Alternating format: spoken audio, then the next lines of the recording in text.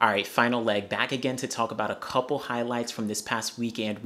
Of course, the Stockholm Diamond League went down today with some really good highlights. Of course, the main highlight from the meet was Karsten Warholm from Norway in that 400-meter hurdles. Absolutely obliterated the field, running out of lane 8. Of course, gets his amazing hard start and holds it through the whole way. Came off the turn, got through the hurdles, hit the 10th hurdle, but still came away with a time of 46.87 seconds, improves his personal best of 46.92 seconds, of course sticks him at number 2 all time in the 400-meter hurdles, just 900ths of a second away from that world record set by Kevin Young back in 1992. This performance is absolutely amazing. I was kind of expecting it after he had run 47.1 seconds just a couple weeks ago, so this is really significant. Of course, like I noted, he hit a hurdle. This is very reminiscent of Kevin Young. Kevin Young also hit the 10th hurdle, so some great parallels there, but I think Karsten Warholm is going to be going for that world record. Of course, he was going for it here, but I think it's coming sooner than later. Not sure if he has any other meets for the season,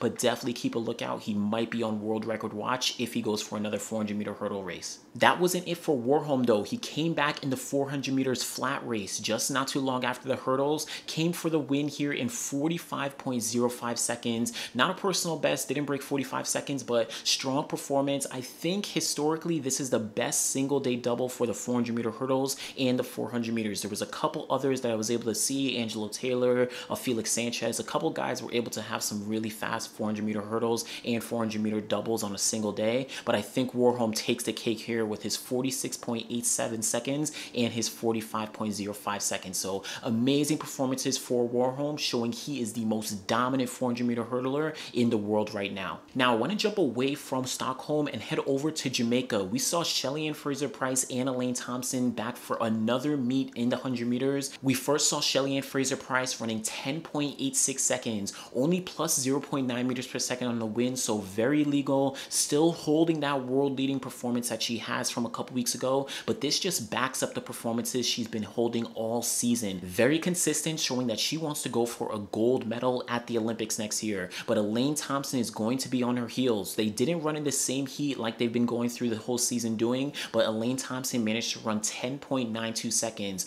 only with a plus 0.8 meters per second win, so just like Shelly-Ann Fraser-Pryce, consistent throughout the season, running those sub 11 second runs, and definitely these two are going to be mainstays in that 100 meter dash in Tokyo next year. Now heading back to Stockholm in the men's pole vault, Mondo Duplantis, he's been trying to go for that outdoor world record all season. Of course, he has the indoor world record at 6.18 meters, but here he was going for 6.15 meters to give him that outdoor world record. Unfortunately, he couldn't get that, but he still managed to jump 6.01 meters, a very comfortable clearance of that height as well. This is the 10th time that he's gone over the 6 meter barrier, so he's definitely been showing his consistency. Like I said, he's the world record holder indoors, and of course that means overall, so I think we're going to see him get that outdoor world record soon enough if he has a few more competitions for the rest of the season. The men's 1500 meters in Stockholm, this was touted as going to be one of the fast races on the track. Unfortunately, didn't pan out that way. The pacers did go out very relaxed and very calm, hitting the paces really effectively, but Timothy Cheruiyot, still consistent, came away with the win, 3 minutes 30.25 seconds, so just about 2 seconds off the time that he ran back in Monaco. Right behind him, Jakob Ingebrigtsen, 3 minutes 30.74 seconds. He was hoping to potentially get his first win over Cheruiyot, but wasn't to be today. He still gets second place, but these two are very consistent and definitely going to be the top two going into Tokyo next year. On the flip side, in the women's 1500 meters, Laura Muir was the star of this race here. She dominated the race, coming away with a very clear win, 3 minutes 57.86 seconds,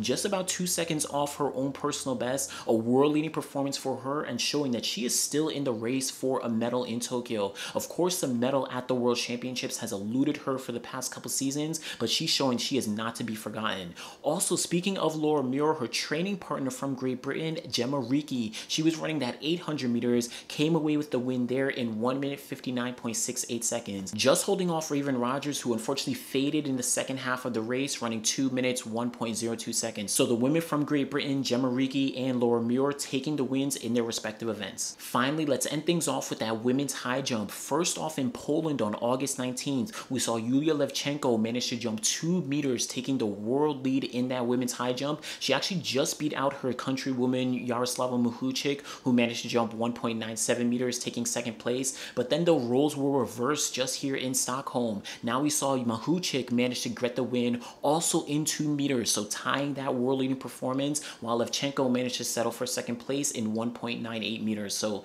these two women really just going back and forth throughout the season, showing some great consistency. And of course, Lasiskene is not in the competition here, but we're going to see how things pan out in Tokyo next year. All right, so those are just some of the highlights, the Stockholm Diamond League, as well as some other performances through the week. We still have a couple more performances to look out for the rest of the season, so keep tuning in. Make sure you guys go in the comments below. Let me know what your favorite performance from this past week was, or from the Stockholm Diamond League was. Make sure you guys like the video, subscribe to the channel, and be back again next time. Thanks.